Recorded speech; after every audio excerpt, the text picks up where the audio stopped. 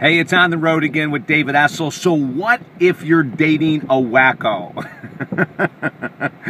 Yes, we're island hopping, and I wanted to stop and do a really quick little video here. I just got an email in from one of my clients asking, what do you do, David, if you're absolutely dating a wacko?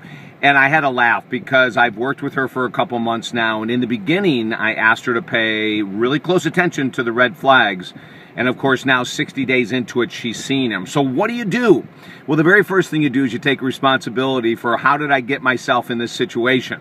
Am I codependent? Am I the enabler? Am I the person that needs to have someone in my life? Am I afraid of being alone?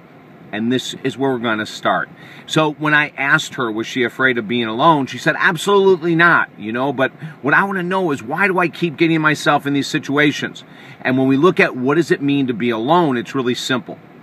Can you actually hang out on multiple Friday and Saturday nights by yourself, without alcohol, without sugar, without nicotine, without some kind of crazy reality show in the background? Can you be comfortable with yourself?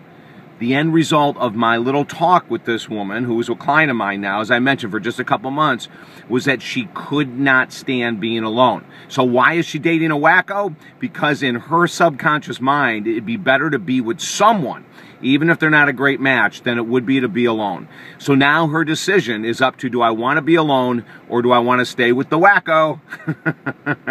If you're struggling in dating relationships or in a marriage, contact me at talkdavid.com. Our work is 100% guaranteed, money back guaranteed. We've done that policy since 1991. Nothing's changing because we want you to see results. So contact me now.